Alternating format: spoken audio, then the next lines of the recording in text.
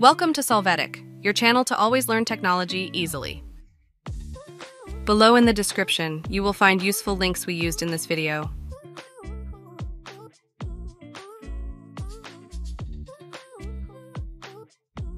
Today in Solvetic, we will see how to remove applications from an Android folder. We start by clicking on the Applications folder.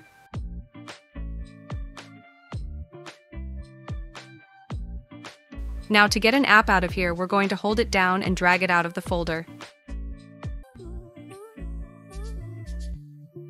After that, when we release, we will see that we have removed the app from the folder correctly. Hey, remember to subscribe Solvetic channel.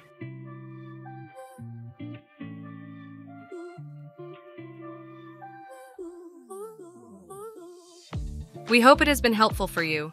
Here are links to watch more videos of your interest and subscribe to the Solvetic channel. Thank you.